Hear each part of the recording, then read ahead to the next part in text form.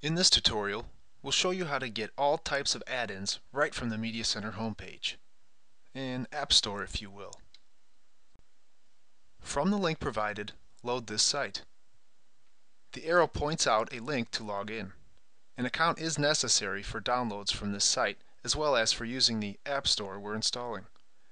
Create an account and return to the screen. Click the download link that corresponds to your operating system. When the wizard launches, select Next. Accept the terms. Here is where the program will install. Select Next. Install it and finish the installation. Open Media Center and go to the Extras library.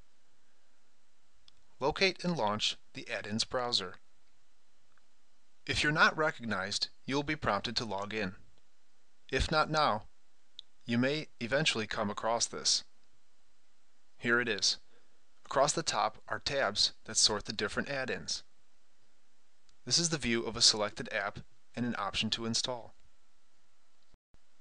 Finally, you can choose to add this to be available out in the Start menu rather than within the Extras library. Not everything exists within, but the ones tried and true are here. Enjoy it.